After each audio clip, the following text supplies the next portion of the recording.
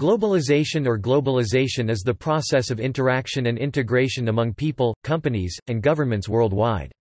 As a complex and multifaceted phenomenon, globalization is considered as a form of capitalist expansion which entails the integration of local and national economies into a global, unregulated market economy. Globalization has grown due to advances in transportation and communication technology. With increased global interactions comes the growth of international trade, ideas, and culture. Globalization is primarily an economic process of interaction and integration that's associated with social and cultural aspects. However, conflicts and diplomacy are also large parts of the history of globalization, and modern globalization. Economically, globalization involves goods and services, and the economic resources of capital, technology, and data. Also, with the expansions of global markets liberalize the economic activities of exchange of goods and funds. Removal of cross-border trades barriers has made formation of global markets more feasible. Globalization and its impacts on the world economic development. The steam locomotive, steamship, jet engine, and container ships are some of the advances in the means of transport, while the rise of the telegraph and its modern offspring, the Internet and mobile phones, show development in telecommunications infrastructure. All of these improvements have been major factors in globalization and have generated further interdependence of economic and cultural activities around the globe. Though many scholars place the origins of globalization in modern times, others trace its history long before the European Age of Discovery and voyages to the New World, some even to the 3rd millennium BC. Large-scale globalization began in the 1820s. In the late 19th century and early 20th century, the connectivity of the world's economies and cultures grew very quickly. The term globalization is recent, only establishing its current meaning in the 1970s. In 2000, the International Monetary Fund (IMF) identified 4 basic aspects of globalization: trade and transactions, capital and investment movements, migration and movement of people, and the dissemination of knowledge. Further, environmental challenges such as global warming, cross-boundary water, air pollution, and overfishing of the ocean are linked with globalization. Globalizing processes affect and are affected by business and work organization, economics, socio-cultural resources, and the natural environment. Academic literature commonly subdivides globalization into 3 major areas: economic globalization, cultural globalization, and political globalization.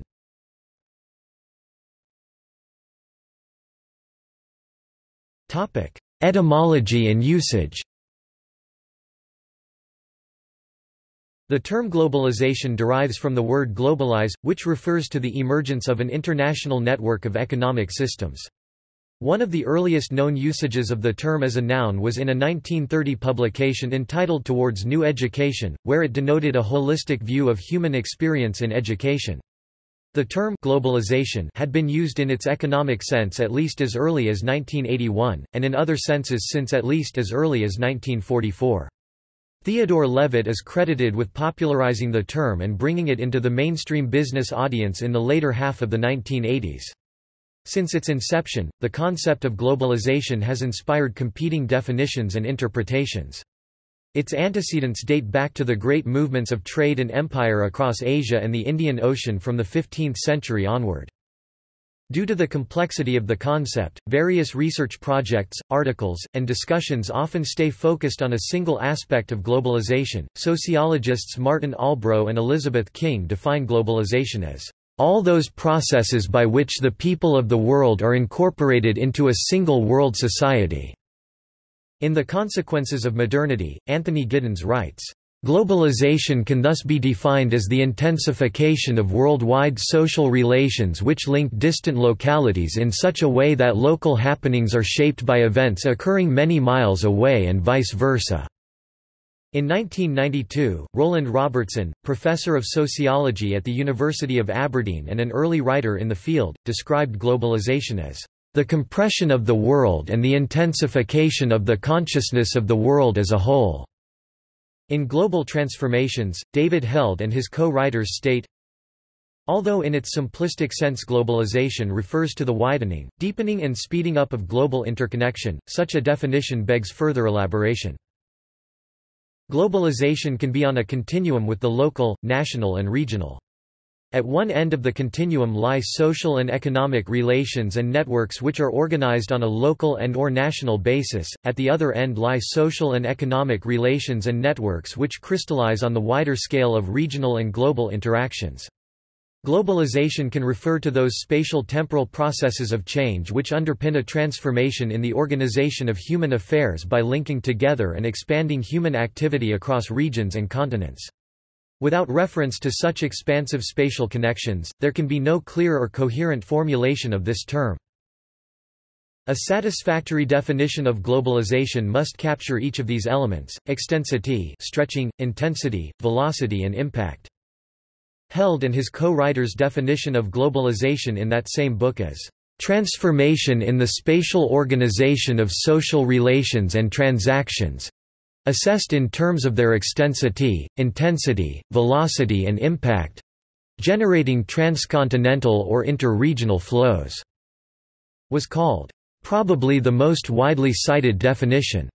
In the 2014 DHL Global Connectiveness Index, Swedish journalist Thomas Larsson, in his book The Race to the Top, The Real Story of Globalization, states that globalization is the process of world shrinkage, of distances getting shorter, things moving closer.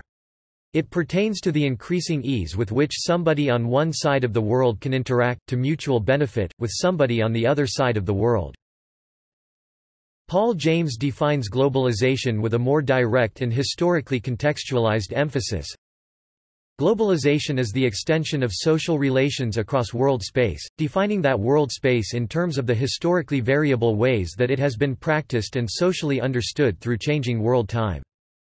Manfred Steger, professor of global studies and research leader in the Global Cities Institute at RMIT University, identifies four main empirical dimensions of globalization: economic, political, cultural, and ecological. A fifth dimension—the ideological—cutting across the other four.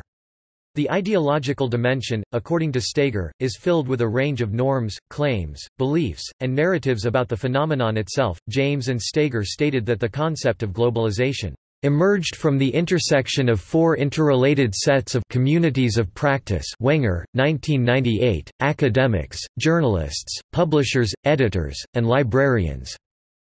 They note the term was used in education to describe the global life of the mind, in international relations to describe the extension of the European Common Market, and in journalism to describe how the American Negro and his problem are taking on a global significance. They have also argued that four different forms of globalization can be distinguished that complement and cut across the solely empirical dimensions. According to James, the oldest dominant form of globalization is embodied globalization, the movement of people.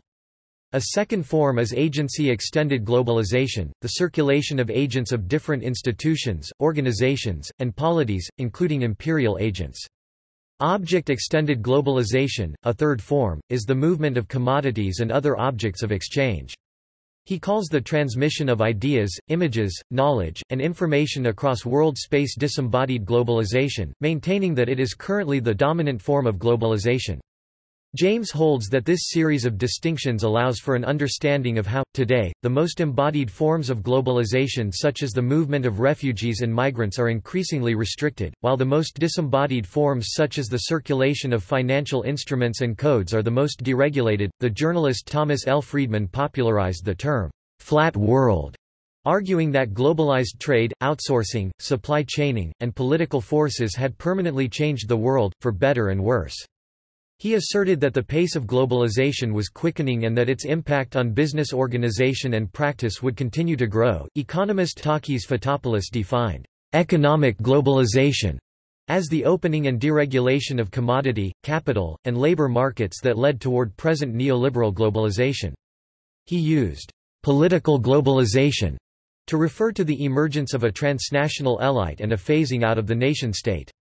Meanwhile, he used cultural globalization to reference the worldwide homogenization of culture.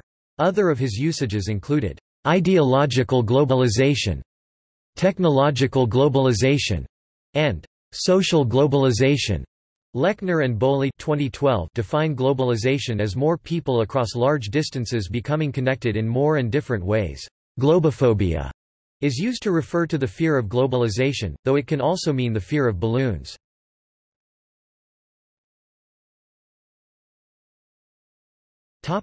History. There are both distal and proximate causes which can be traced in the historical factors affecting globalization. Large-scale globalization began in the 19th century.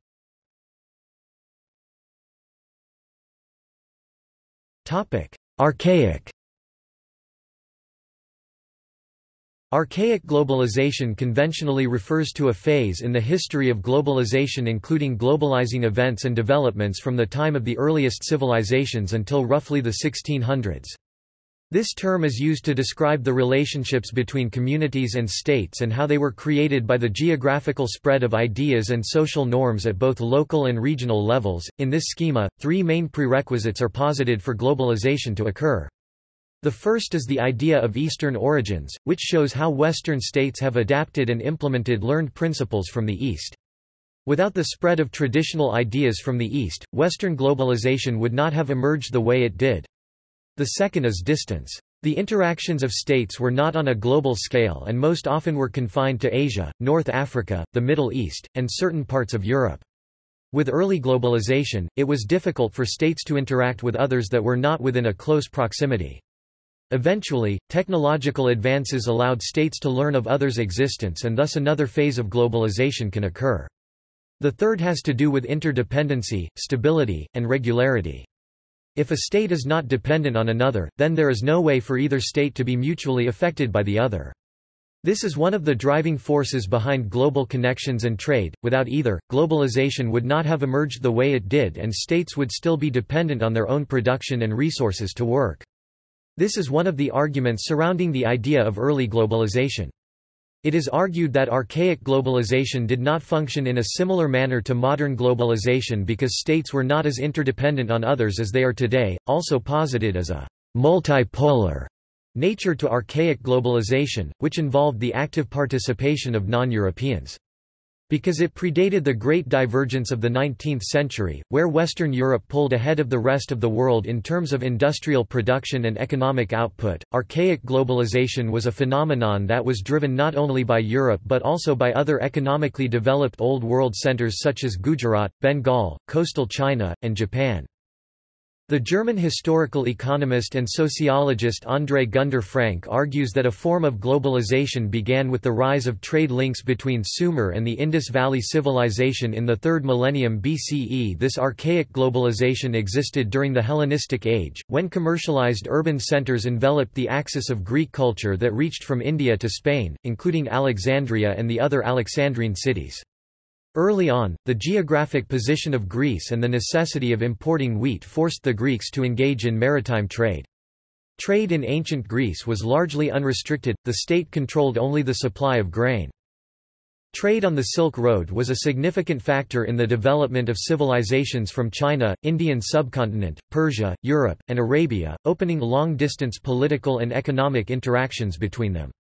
Though silk was certainly the major trade item from China, common goods such as salt and sugar were traded as well, and religions, syncretic philosophies, and various technologies, as well as diseases, also traveled along the Silk routes. In addition to economic trade, the Silk Road served as a means of carrying out cultural trade among the civilizations along its network. The movement of people, such as refugees, artists, craftsmen, missionaries, robbers, and envoys, resulted in the exchange of religions, art, languages, and new technologies.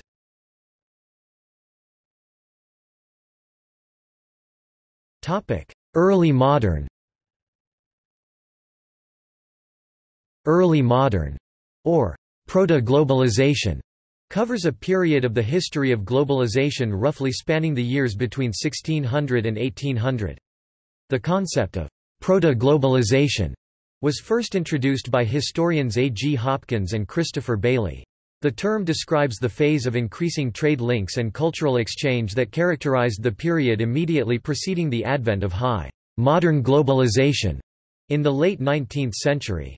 This phase of globalization was characterized by the rise of maritime European empires, in the 16th and 17th centuries, first the Portuguese and Spanish empires, and later the Dutch and British empires.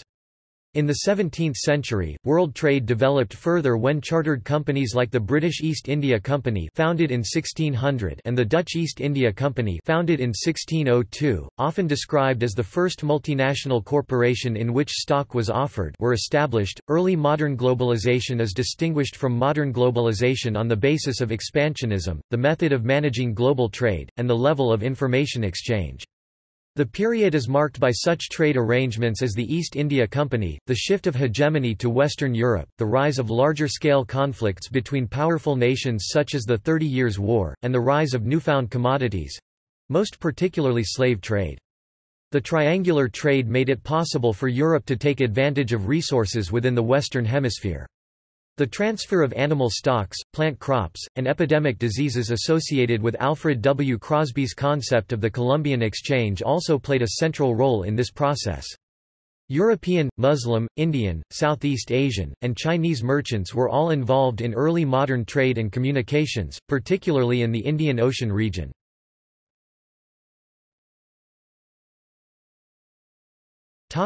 Modern. According to economic historians Kevin H. O'Rourke, Leandro Prados de la Escochora, and Guillaume Dodin, several factors promoted globalization in the period 1815 to 1870. The conclusion of the Napoleonic Wars brought in an era of relative peace in Europe. Innovations in transportation technology reduced trade costs substantially. New industrial military technologies increased the power of European states and the United States, and allowed these powers to forcibly open up markets across the world and extend their empires. A gradual move towards greater liberalization in European countries. During the 19th century, globalization approached its form as a direct result of the Industrial Revolution. Industrialization allowed standardized production of household items using economies of scale, while rapid population growth created sustained demand for commodities. In the 19th century, steamships reduced the cost of international transport significantly and railroads made inland transportation cheaper. The transport revolution occurred sometime between 1820 and 1850. More nations embraced international trade. Globalization in this period was decisively shaped by 19th-century imperialism such as in Africa and Asia. The invention of shipping containers in 1956 helped advance the globalization of commerce. After World War II, work by politicians led to the agreements of the Bretton Woods Conference, in which major governments laid down the framework for international monetary policy, commerce, and finance, and the founding of several international institutions intended to facilitate economic growth by lowering trade barriers. Initially, the General Agreement on Tariffs and Trade (GATT) led to a series of agreements to remove trade restrictions. GATT's successor was the World Trade Organization (WTO), which provided a framework for negotiating and formalizing trade agreements and a dispute resolution process. Exports nearly doubled from 8.5% of total gross world product in 1970 to 16.2% in 2001. The approach of using global agreements to advance trade stumbled with the failure of the Doha Development Round of trade negotiation. Many countries then shifted to bilateral or smaller multilateral agreements, such as the 2011 South Korea–United States Free Trade Agreement. Since the 1970s, aviation has become increasingly affordable to middle classes in developed countries. Open skies policies and low-cost carriers have helped to bring competition to the market. In the 1990s, the growth of low-cost communication networks cut the cost of communicating between different countries. More work can be performed using a computer without regard to location. This included accounting, software development, and engineering design. Student exchange programs became popular after World War II, and are intended to increase the participants' understanding and tolerance of other cultures, as well as improving their language skills and broadening their social horizons. Between 1963 and 2006, the number of students studying in a foreign country increased 9 times. Since the 1980s, modern globalization has spread rapidly through the expansion of capitalism and neoliberal ideologies. The implementation of neoliberal policies have allowed for the privatization of public industry, deregulation of laws or policies that interfered with the free flow of the market, as well as cutbacks to governmental social services. These neoliberal policies were introduced to many developing countries in the form of structural adjustment programs (SAPs) that were implemented by the World Bank and the International Monetary Fund (IMF). These structural adjustment programs required that the country receiving monetary aid would open its markets to capitalism, privatize public industry, allow free trade, cut social services like healthcare and education, and allow the free movement of giant multinational corporations. These programs allowed the World Bank and the IMF to become global financial market regulators that would promote neoliberalism and the creation of free markets for multinational corporations on a global scale. In the late 19th and early 20th century, the connectedness of the world's economies and cultures grew very quickly. This slowed down from the 1910s onward due to the World Wars and the Cold War, but picked up again in the 1980s and 1990s. The revolutions of 1989 and subsequent liberalization in many parts of the world resulted in a significant expansion of global interconnectedness. The migration and movement of people can also be highlighted as a prominent feature of the globalization process. In the period between 1965 and 1990, the proportion of the labor force migrating approximately doubled. Most migration occurred between the developing countries and least developed countries (LDCs). As economic integration intensified, workers moved to areas with higher wages and most of the developing world oriented toward the international market economy. The collapse of the Soviet Union not only ended the Cold War's division of the world, it also left the United States its sole policeman and an unfettered advocate of free market. It also resulted in the growing prominence of attention focused on the movement of diseases, the proliferation of popular culture and consumer values, the growing prominence of international institutions like the UN, and concerted international action on such issues as the environment and human rights. Other developments as dramatic were the Internet has become influential in connecting people across the world. As of June 2012, more than 2.4 billion people—over a third of the world's human population—have used the services of the Internet. Growth of globalization has never been smooth. One influential event was the late 2000s recession, which was associated with lower growth in areas such as cross-border phone calls and Skype usage, or even temporarily negative growth in areas such as trade of global interconnectedness. The DHL Global Connectedness Index studies four main types of cross-border flow: trade in both goods and services, information, people including tourists, students, and migrants, and capital. It shows that the depth of global integration fell by about 1/10 after 2008, but by 2013 had recovered well above its pre-crash peak.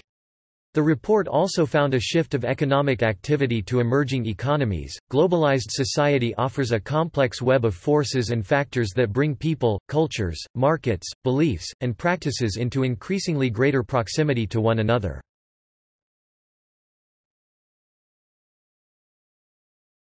Topic: Economic globalization.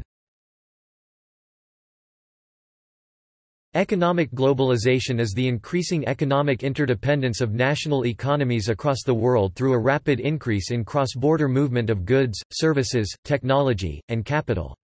Whereas the globalization of business is centered around the diminution of international trade regulations as well as tariffs, taxes, and other impediments that suppresses global trade, economic globalization is the process of increasing economic integration between countries, leading to the emergence of a global marketplace or a single world market.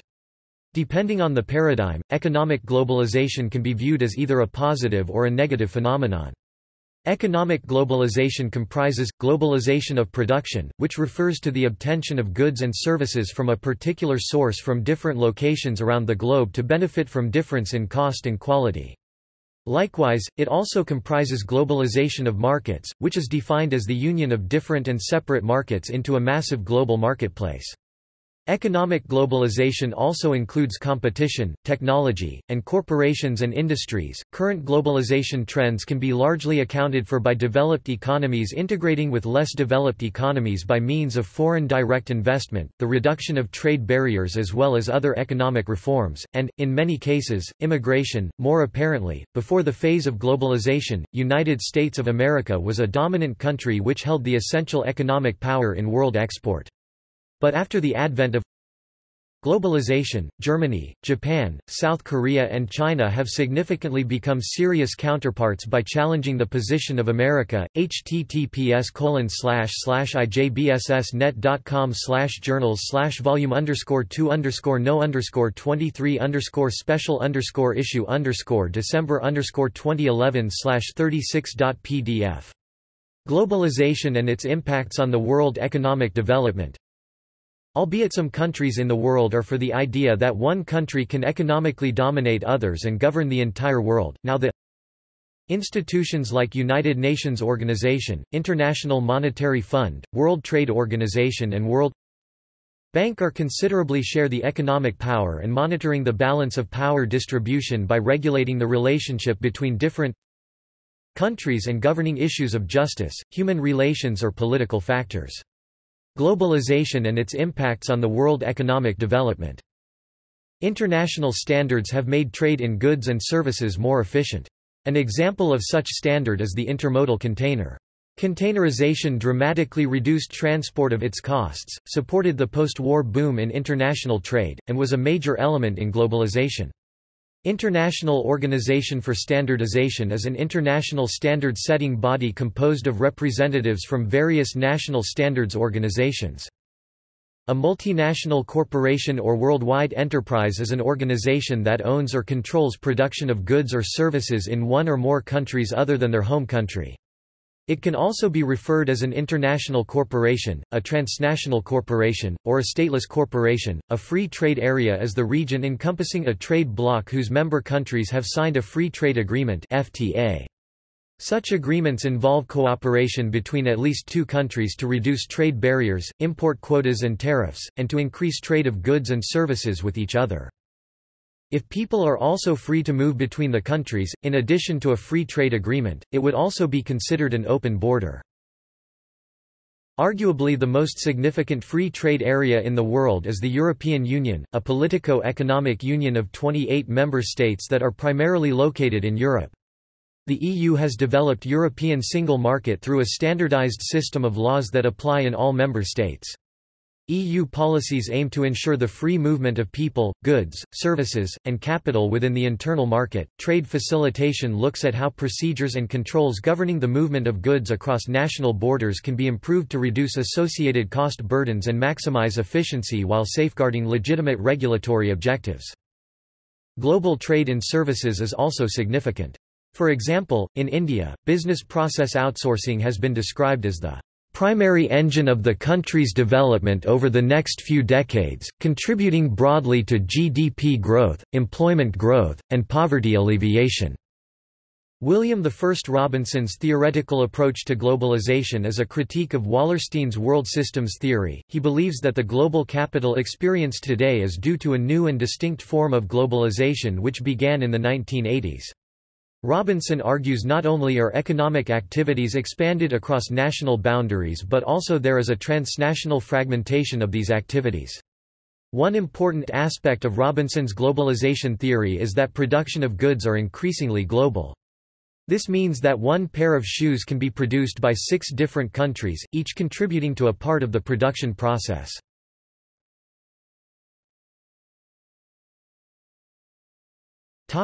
Cultural globalization. Cultural globalization refers to the transmission of ideas, meanings, and values around the world in such a way as to extend and intensify social relations. This process is marked by the common consumption of cultures that have been diffused by the Internet, popular culture media, and international travel. This has added to processes of commodity exchange and colonization which have a longer history of carrying cultural meaning around the globe. The circulation of cultures enables individuals to partake in extended social relations that cross national and regional borders.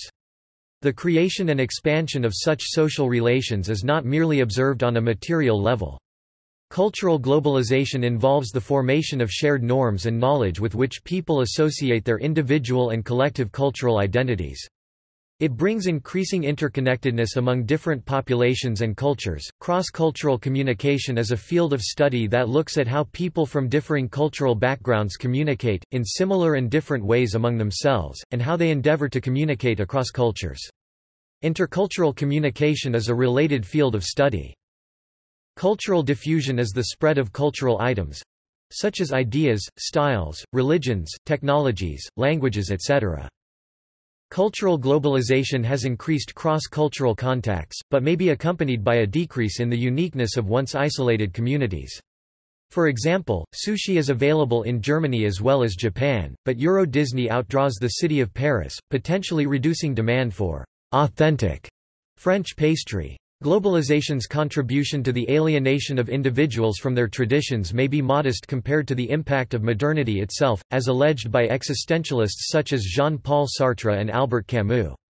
Globalization has expanded recreational opportunities by spreading pop culture, particularly via the Internet and satellite television.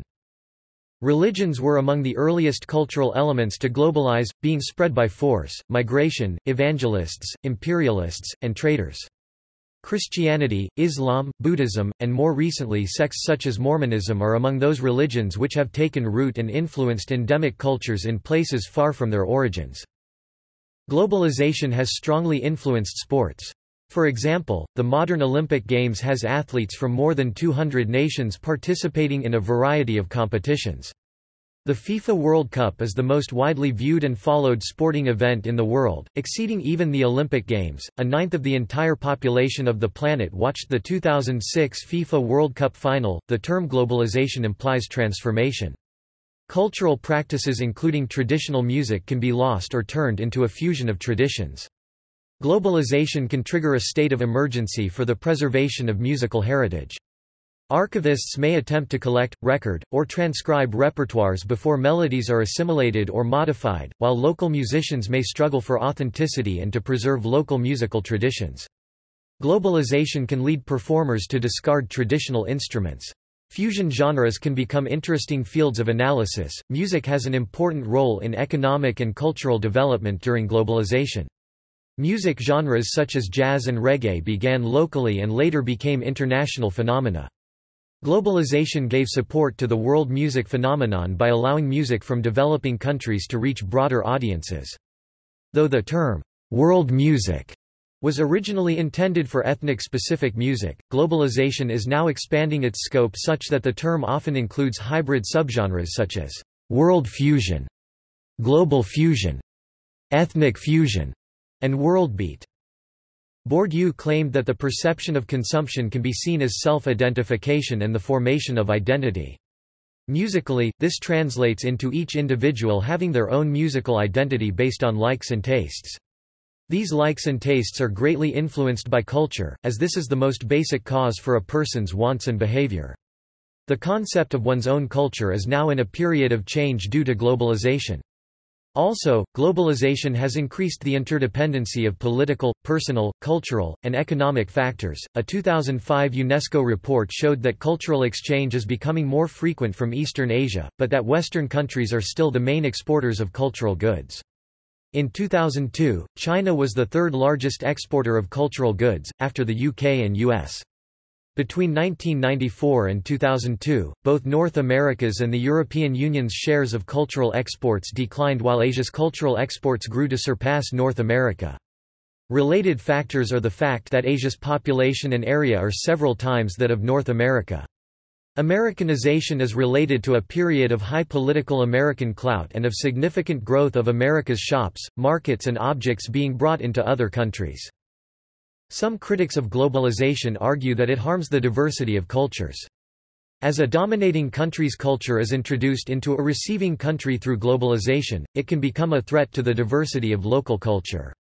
Some argue that globalization may ultimately lead to westernization or Americanization of culture, where the dominating cultural concepts of economically and politically powerful Western countries spread and cause harm to local cultures. Globalization is a diverse phenomenon which relates to a multilateral political world and to the increase of cultural objects and markets between countries.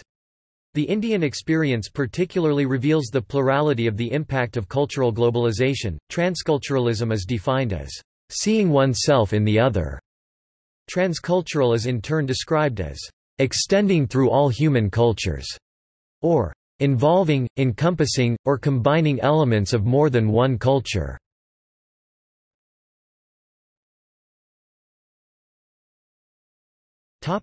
Political globalization. In general, globalization may ultimately reduce the importance of nation-states. Supranational institutions such as the European Union, the WTO, the G8 or the International Criminal Court replace or extend national functions to facilitate international agreement. This could ultimately lead to a global union. Based on the European Union model, intergovernmentalism is a term in political science with two meanings. The first refers to a theory of regional integration originally proposed by Stanley Hoffmann. The second treats states and the national government as the primary factors for integration. Multi-level governance is an approach in political science and public administration theory that originated from studies on European integration. Multi-level governance gives expression to the idea that there are many interacting authority structures at work in the emergent global political economy. It illuminates the intimate entanglement between the domestic and international levels of authority. Some people are citizens of multiple nation-states. Multiple citizenship, also called dual citizenship or multiple nationality or dual nationality, is a person's citizenship status, in which a person is concurrently regarded as a citizen of more than one state under the laws of those states. Increasingly, non-governmental organizations influence public policy across national boundaries, including humanitarian aid and developmental efforts.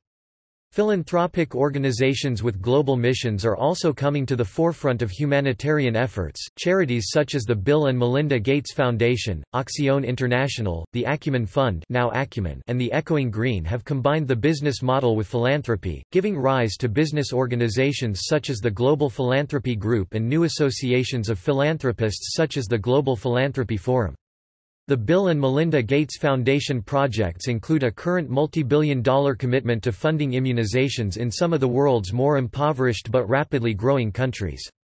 The Hudson Institute estimates total private philanthropic flows to developing countries at $59 billion in 2010. As a response to globalization, some countries have embraced isolationist policies.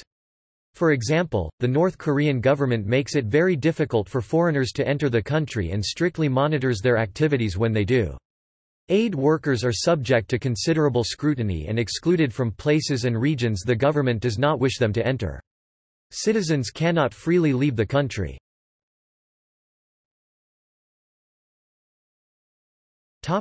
Globalization and gender. Globalization has been a gendered process where giant multinational corporations have outsourced jobs to low-wage, low-skilled, quota-free economies like the ready-made garment industry in Bangladesh where poor women make up the majority of labor force. Despite a large proportion of women workers in the garment industry, women are still heavily underemployed compared to men. Most women that are employed in the garment industry come from the countryside of Bangladesh, triggering migration of women in search of garment work. It is still unclear as to whether or not access to paid work for women where it didn't exist before has empowered them. The answers varied depending on whether it is the employer's perspective or the workers and how they view their choices.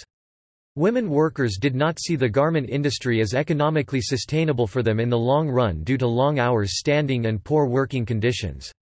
Although women workers did show significant autonomy over their personal lives, including their ability to negotiate with family, more choice in marriage, and being valued as a wage earner in the family. This did not translate into workers being able to collectively organize themselves in order to negotiate a better deal for themselves at work. Another example of outsourcing in manufacturing includes the maquiladora industry in Ciudad Juárez, Mexico, where poor women make up the majority of the labor force. Women in the maquiladora industry have produced high levels of turnover, not staying long enough to be trained compared to men. A gendered two-tiered system within the maquiladora industry has been created that focuses on training and worker loyalty. Women are seen as being untrainable, placed in unskilled, low-wage jobs, while men are seen as more trainable with less turnover rates, and placed in more high-skilled technical jobs. The idea of training has become a tool used against women to blame them for their high turnover rates, which also benefit the industry, keeping women as temporary workers.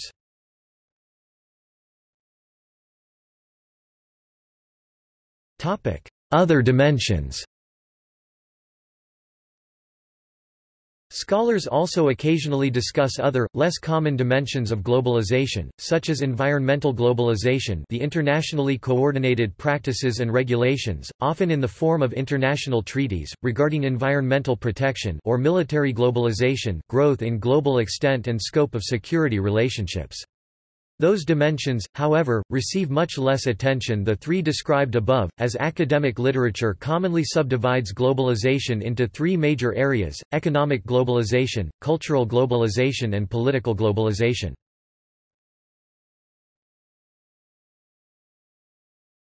Topic: Movement of people.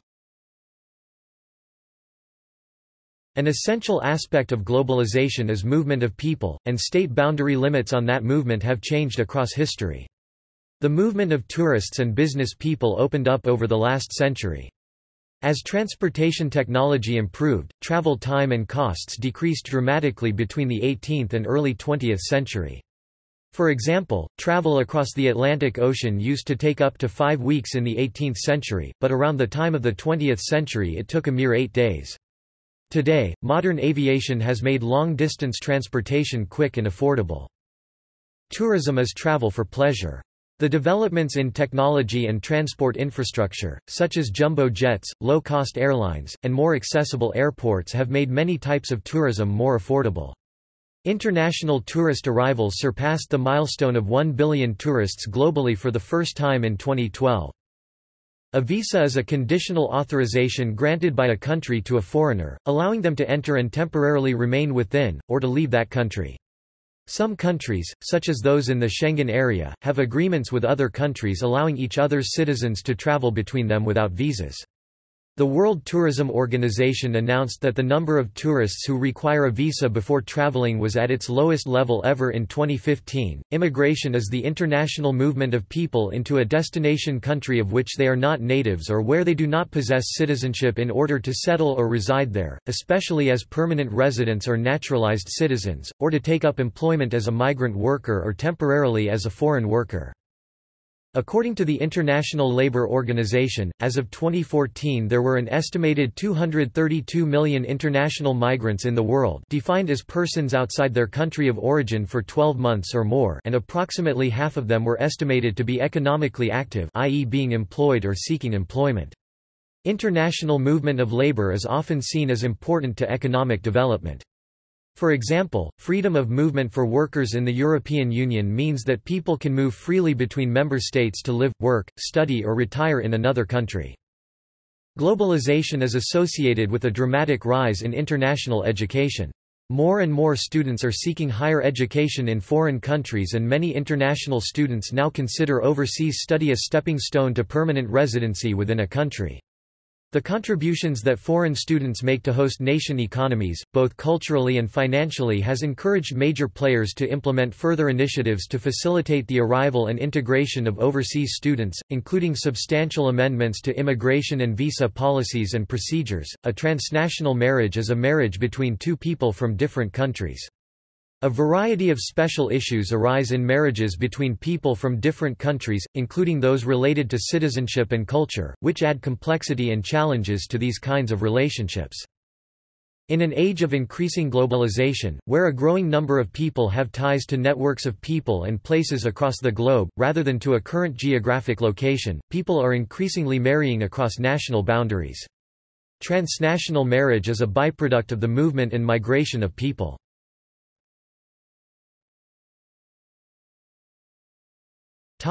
Movement of information. Before electronic communications, long-distance communications relied on mail. Speed of global communications was limited by the maximum speed of courier services, especially horses and ships, until the mid-19th century.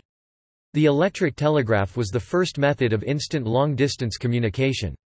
For example, before the first transatlantic cable, communications between Europe and the Americas took weeks because ships had to carry mail across the ocean. The first transatlantic cable reduced communication time considerably, allowing a message and a response in the same day.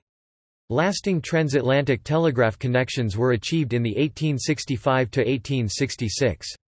The first wireless telegraphy transmitters were developed in 1895. The Internet has been instrumental in connecting people across geographical boundaries. For example, Facebook is a social networking service which has more than 1.65 billion monthly active users as of 31 March 2016. Globalization can be spread by global journalism, which provides massive information and relies on the Internet to interact, makes it into an everyday routine to investigate how people and their actions, practices, problems, life conditions etc. in different parts of the world are interrelated. Possible to assume that global threats such as climate change precipitate the further establishment of global journalism.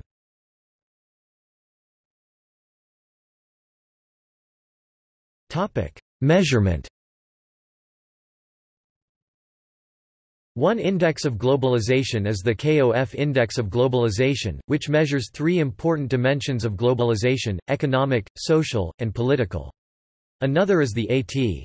Kearney Foreign Policy Magazine Globalization Index. Measurements of economic globalization typically focus on variables such as trade, foreign direct investment (FDI), gross domestic product (GDP), portfolio investment, and income. However, newer indices attempt to measure globalization in more general terms, including variables related to political, social, cultural, and even environmental aspects of globalization.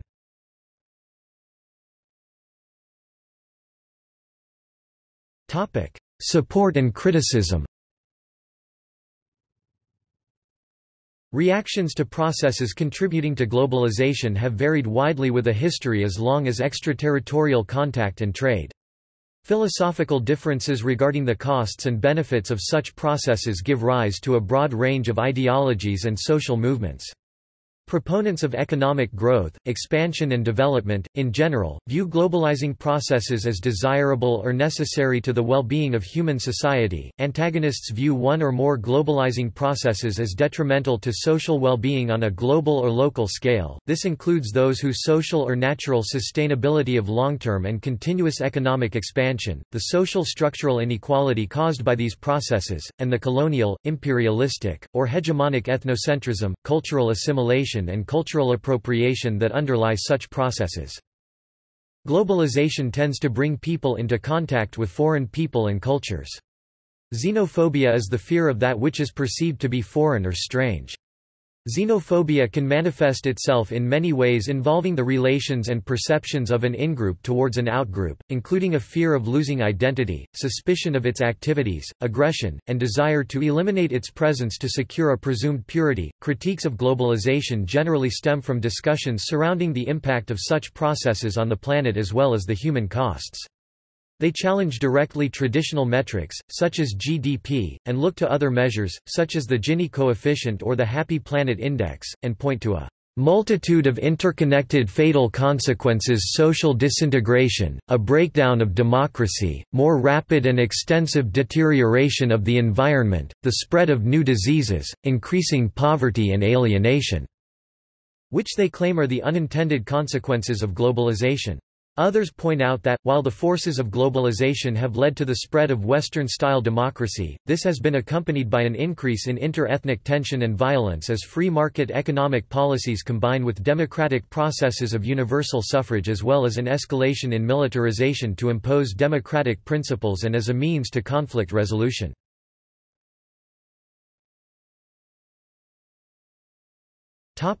Public opinion on globalization.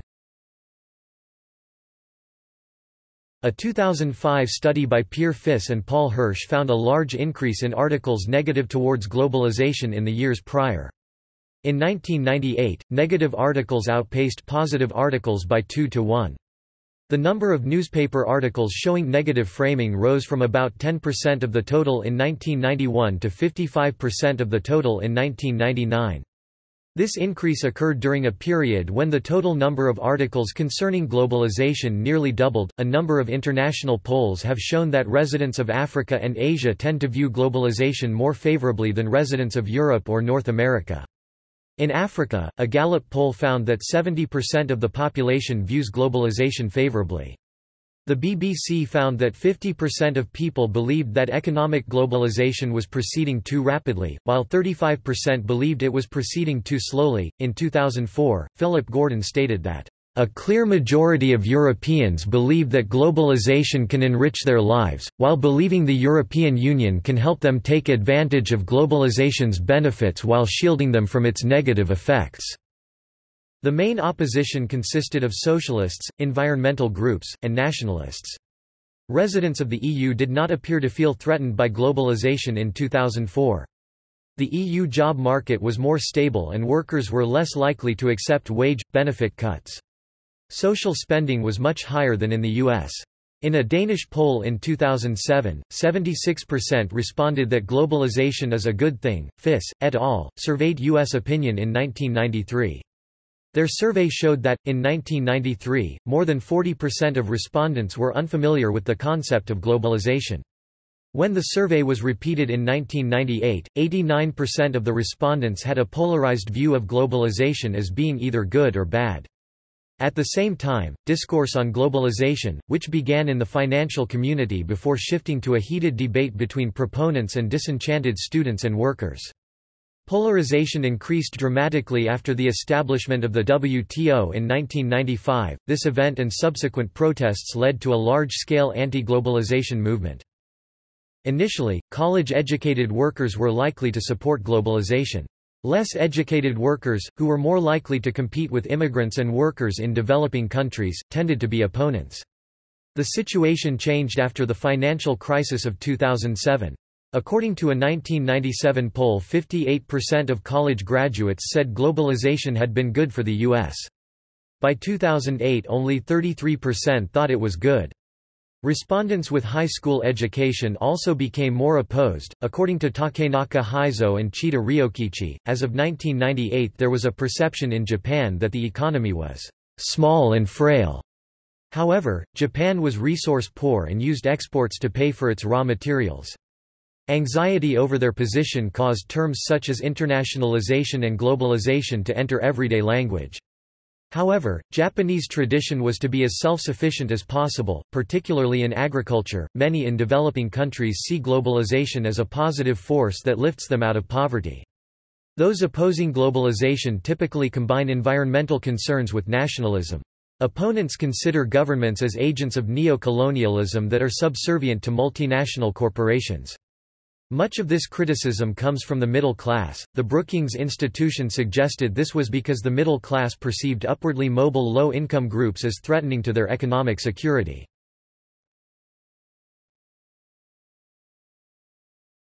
Topic: Economics. The literature analyzing the economics of free trade is extremely rich, with extensive work having been done on the theoretical and empirical effects. Though it creates winners and losers, the broad consensus among economists is that free trade is a large and unambiguous net gain for society.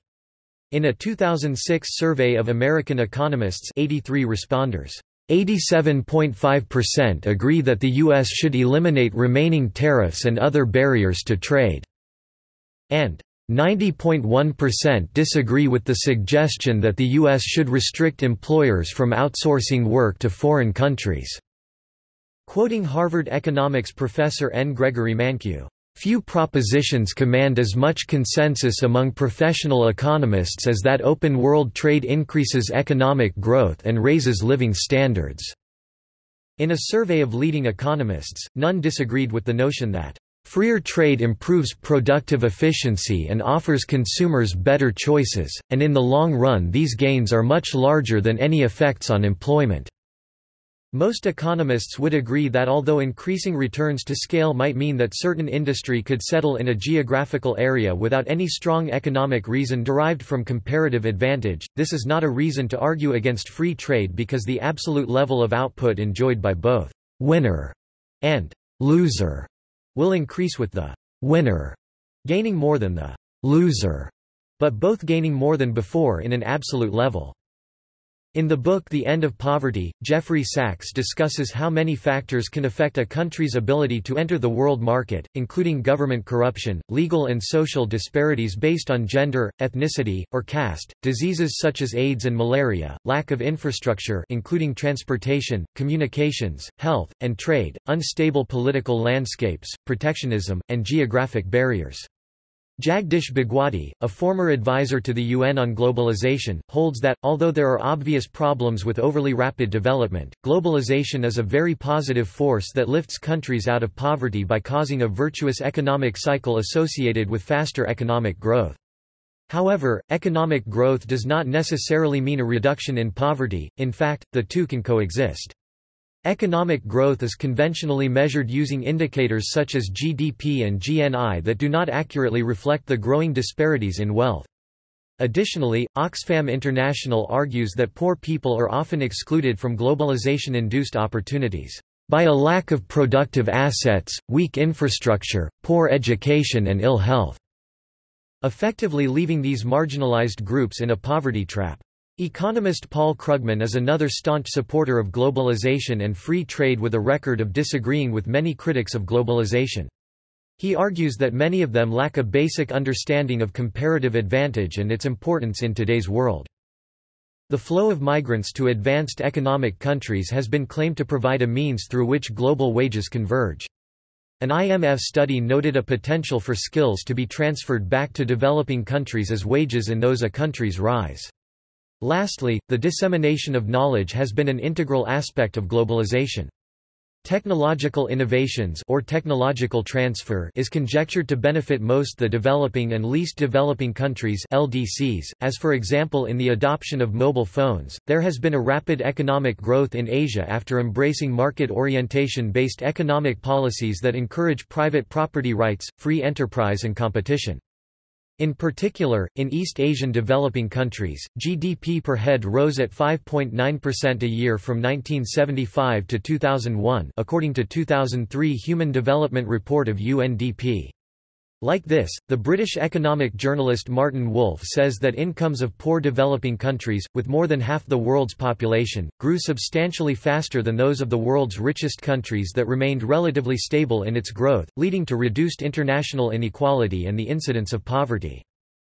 Certain demographic changes in the developing world after active economic liberalization and international integration resulted in rising general welfare and, hence, reduced inequality.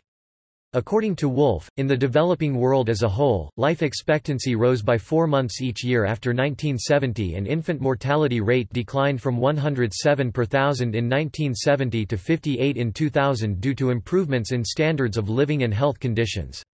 Also, adult literacy in developing countries rose from 53% in 1970 to 74% in 1998 and much lower illiteracy rate among the young guarantees that rates will continue to fall as time passes.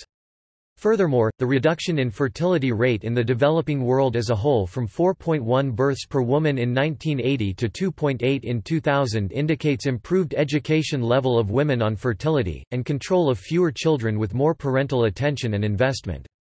Consequently, more prosperous and educated parents with fewer children have chosen to withdraw their children from the labor force to give them opportunities to be educated at school, improving the issue of child labor. Thus, despite seemingly unequal distribution of income within these developing countries, their economic growth and development have brought about improved standards of living and welfare for the population as a whole. Per capita gross domestic product (GDP) growth among post-1980 globalizing countries accelerated from 1.4% a year in the 1960s and 2.9% a year in the 1970s to 3.5% in the 1980s and 5.0% in the 1990s. This acceleration in growth seems even more remarkable given that the rich countries saw steady declines in growth from a high of 4.7% in the 1960s to 2.2% in the 1990s. Also, the non-globalizing developing countries seem to fare worse than the globalizers, with the former's annual growth rates falling from highs of 3.3% during the 1970s to only 1.4% during the 1990s. This rapid growth among the globalizers is not simply due to the strong performances of China and India in the 1980s and 1990s. 18 out of the 24 globalizers experienced increases in growth, many of them quite substantial. The globalization of the late 20th and early 21st centuries has led to the resurfacing of the idea that the growth of economic interdependence promotes peace. This idea had been very powerful during the globalization of the late 19th and early 20th centuries, and was a central doctrine of classical liberals of that era, such as the young John Maynard Keynes (1883–1946). Some opponents of globalization see the phenomenon as a promotion of corporate interests. They also claim that the increasing autonomy and strength of corporate entities shapes the political policy of countries. They advocate global institutions and policies that they believe better address the moral claims of poor and working classes as well as environmental concerns. Economic arguments by fair trade theorists claim that unrestricted free trade benefits those with more financial leverage, i.e. the rich, at the expense of the poor. Globalization allows corporations to outsource manufacturing and service jobs from high-cost locations, creating economic opportunities with the most competitive wages and worker benefits. Critics of globalization say that it disadvantages poorer countries. While it is true that free trade encourages globalization among countries, some countries try to protect their domestic suppliers. The main export of poorer countries is usually agricultural productions. Larger countries often subsidize their farmers, e.g., the EU's Common Agricultural Policy, which lowers the market price for foreign crops.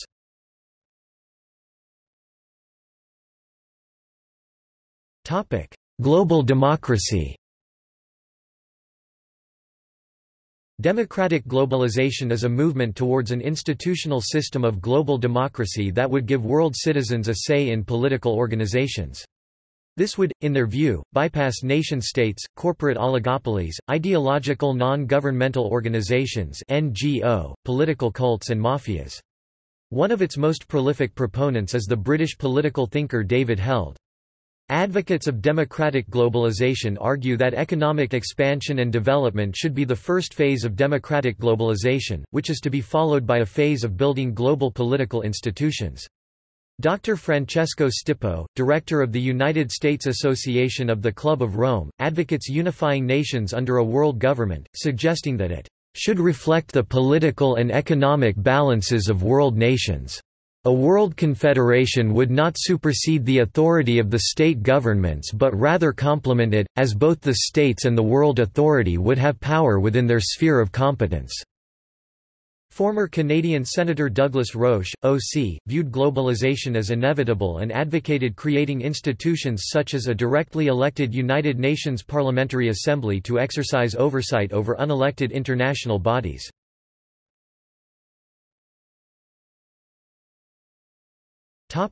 Global civics. Global civics suggests that civics can be understood, in a global sense, as a social contract between global citizens in the age of interdependence and interaction. The disseminators of the concept define it as the notion that we have certain rights and responsibilities towards each other by the mere fact of being human on Earth. World citizen has a variety of similar meanings, often referring to a person who disapproves of traditional geopolitical divisions derived from national citizenship. An early incarnation of this sentiment can be found in Socrates, whom Plutarch quoted as saying, "I am not an Athenian, or a Greek, but a citizen of the world." In an increasingly interdependent world, world citizens need a compass to frame their mindsets and create a shared consciousness and sense of global responsibility in world issues such as environmental problems and nuclear proliferation. Bahá'í-inspired author Mayhays, while favoring the single world community and emergent global consciousness, warns of globalization as a cloak for an expeditious economic, social, and cultural Anglo-dominance that is insufficiently inclusive to inform the emergence of an optimal world civilization. He proposes a process of universalization as an alternative. Cosmopolitanism is the proposal that all human ethnic groups belong to a single community based on a shared morality. A person who adheres to the idea of cosmopolitanism in any of its forms is called a cosmopolitan or cosmopolite. A cosmopolitan community might be based on an inclusive morality, a shared economic relationship, or a political structure that encompasses different nations. The cosmopolitan community is one in which individuals from different places, e.g. nation-states, form relationships based on mutual respect. For instance, Kwame Anthony Appiah suggests the possibility of a cosmopolitan community in which individuals from varying locations physical, economic, etc. enter relationships of mutual respect despite their differing beliefs religious, political, etc. Canadian philosopher Marshall McLuhan popularized the term global village beginning in 1962. His view suggested that globalization would lead to a world where people from all countries will become more integrated and aware of common interests and shared humanity.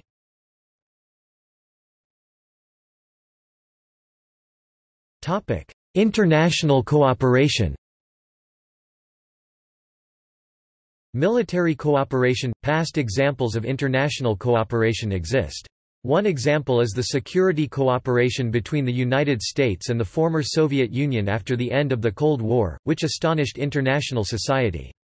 Arms control and disarmament agreements, including the Strategic Arms Reduction Treaty see START I, START II, START III, and New START and the establishment of NATO's Partnership for Peace, the Russia-NATO Council, and the G8 Global Partnership Against the Spread of Weapons and Materials of Mass Destruction, constitute concrete initiatives of arms control and denuclearization.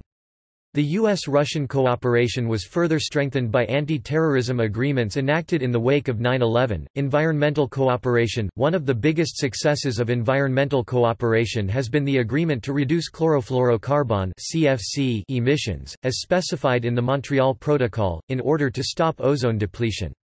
The most recent debate around nuclear energy and the non-alternative coal-burning power plants constitutes one more consensus on what not to do. Thirdly, significant achievements in IC can be observed through development studies.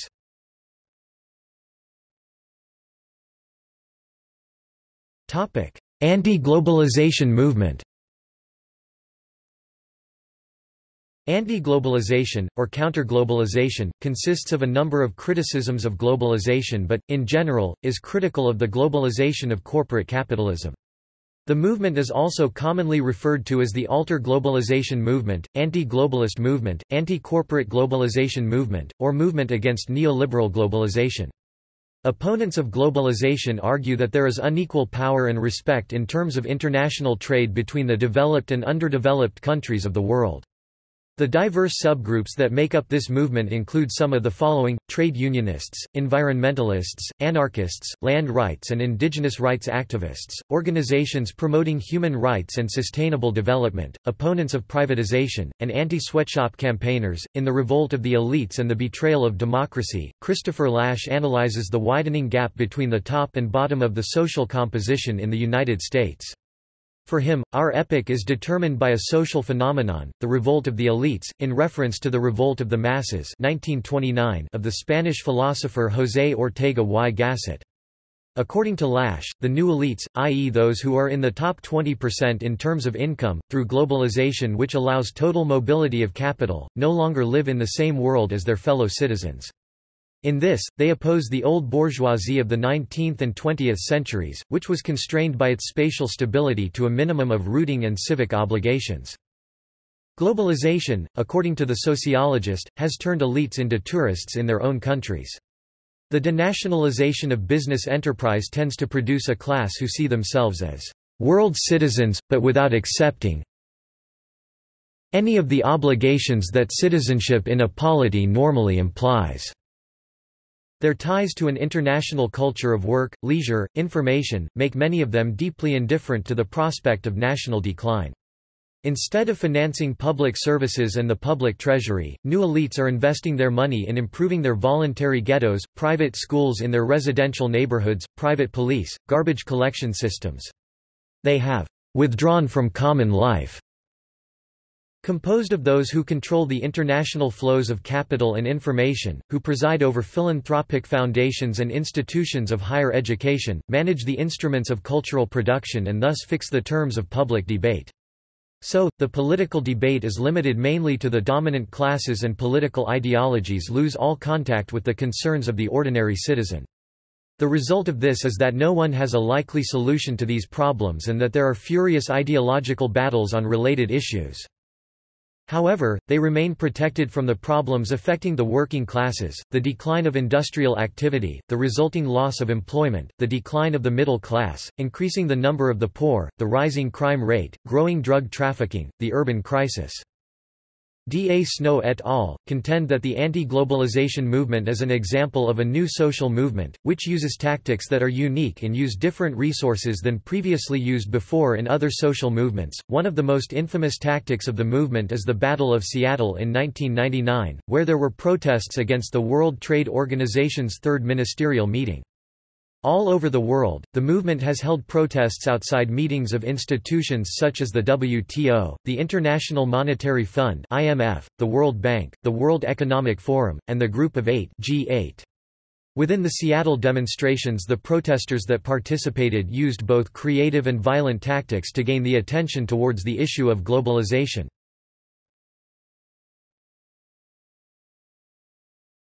Topic: Opposition to capital market integration. Capital markets have to do with raising and investing money in various human enterprises. Increasing integration of these financial markets between countries leads to the emergence of a global capital marketplace or a single world market. In the long run, increased movement of capital between countries tends to favor owners of capital more than any other group. In the short run, owners and workers in specific sectors in capital exporting countries bear much of the burden of adjusting to increased movement of capital. Those opposed to capital market integration on the basis of human rights issues are especially disturbed by the various abuses which they think are perpetuated by global and international institutions that, they say, promote neoliberalism without regard to ethical standards. Common targets include the World Bank (WB), International Monetary Fund (IMF), the Organization for Economic Cooperation and Development (OECD), and the World Trade Organization (WTO), and free trade treaties like the North American Free Trade Agreement (NAFTA), Free Trade Area of the Americas (FTAA), the Multilateral Agreement on Investment (MI), and the General Agreement on Trade in Services (GATS). In light of the economic gap between rich and poor countries, movement adherents claim free trade without measures in place to protect the undercapitalized will contribute only to the strengthening the power of industrialized nations, often termed the North, in opposition to the developing world's South. Anti-corporatism and anti-consumerism. Corporatist ideology, which privileges the rights of corporations, artificial or juridical persons, over those of natural persons, is an underlying factor in the recent rapid expansion of global commerce. In recent years, there have been an increasing number of books, Naomi Klein's 2000 No Logo, for example, and films, e.g. The Corporation and Surplus, popularizing an anti-corporate ideology to the public. A related contemporary ideology, consumerism, which encourages the personal acquisition of goods and services, also drives globalization. Anti-consumerism is a social movement against equating personal happiness with consumption and the purchase of material possessions. Concern over the treatment of consumers by large corporations has spawned substantial activism, and the incorporation of consumer education into school curricula. Social activists hold materialism is connected to global retail merchandising and supplier convergence, war, greed, anomie, crime, environmental degradation, and general social malaise and discontent. One variation on this topic is activism by post-consumers, with the strategic emphasis on moving beyond addictive consumerism.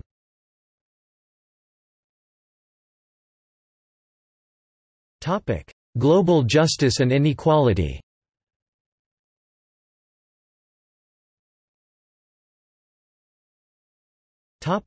Global justice. The global justice movement is the loose collection of individuals and groups—often referred to as a movement of movements— who advocate fair trade rules and perceive current institutions of global economic integration as problems. The movement is often labeled an anti-globalization movement by the mainstream media. Those involved, however, frequently deny that they are anti-globalization, insisting that they support the globalization of communication and people and oppose only the global expansion of corporate power. The movement is based in the idea of social justice, desiring the creation of a society or institution based on the principles of equality and solidarity, the values of human rights, and the dignity of every human being. Social inequality within and between nations, including a growing global digital divide, is a focal point of the movement. Many non-governmental organizations have now arisen to fight these inequalities that many in Latin America, Africa and Asia face. A few very popular and well-known non-governmental organizations (NGOs) include War Child, Red Cross, Free the Children and Care International. They often create partnerships where they work towards improving the lives of those who live in developing countries by building schools, fixing infrastructure, cleaning water supplies, purchasing equipment and supplies for hospitals, and other aid efforts.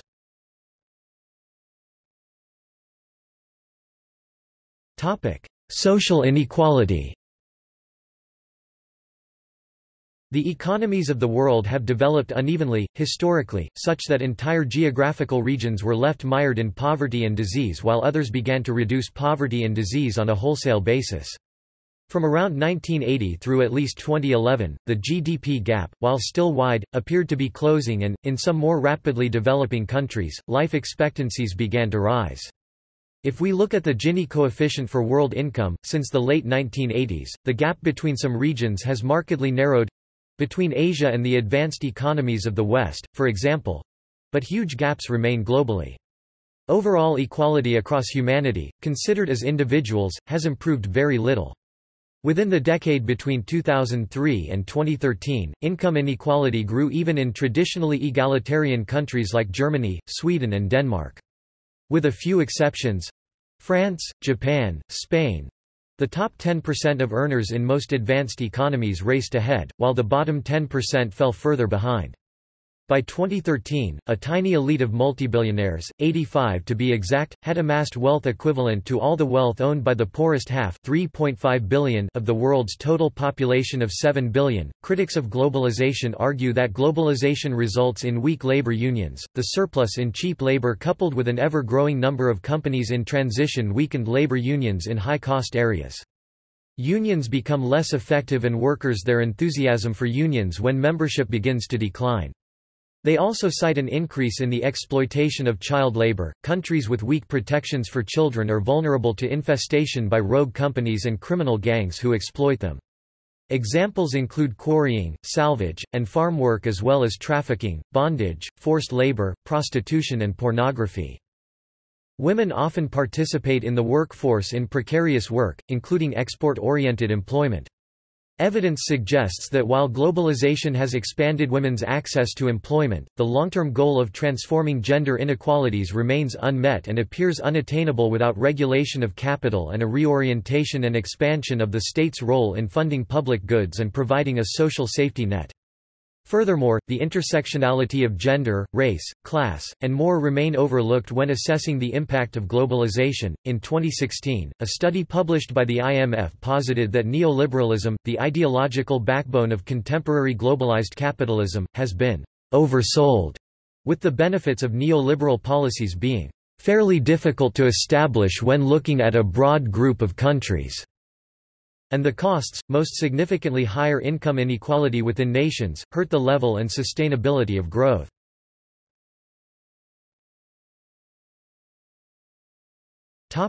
Anti-global governance.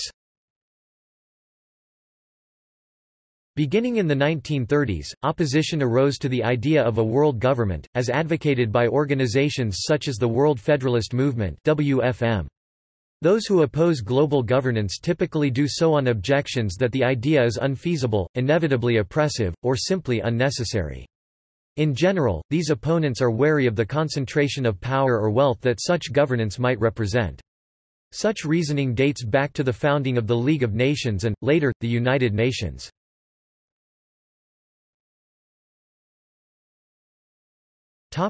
Environmentalist opposition.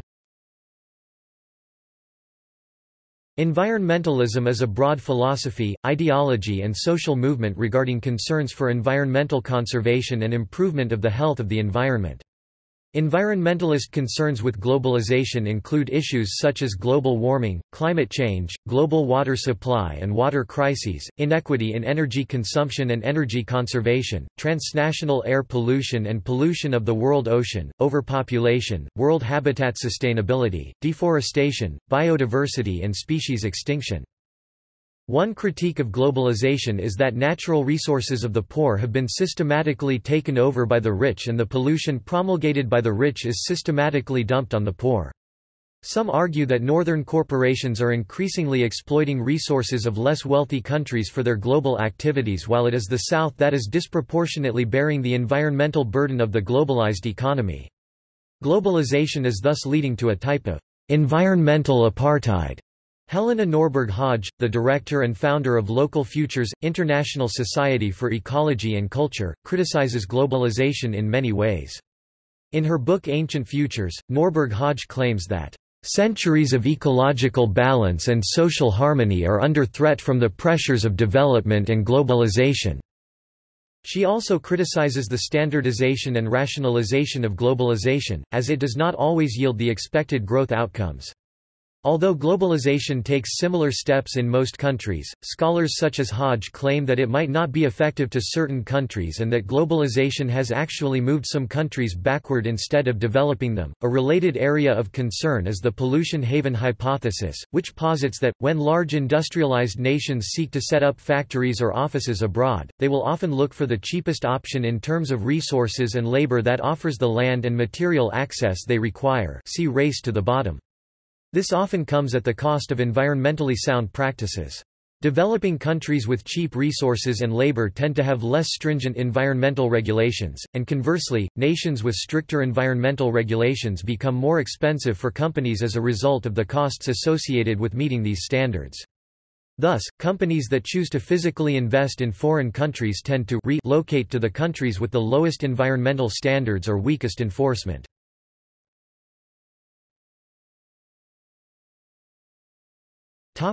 Food security. The globalization of food production is associated with a more efficient system of food production. This is because crops are grown in countries with optimum growing conditions. This improvement causes an increase in the world's food supply, which encourages improved food security.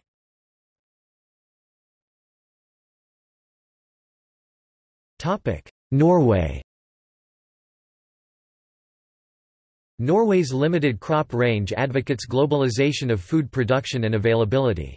The northernmost country in Europe requires trade with other countries to ensure population food demands are met.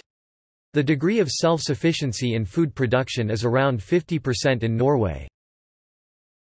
See also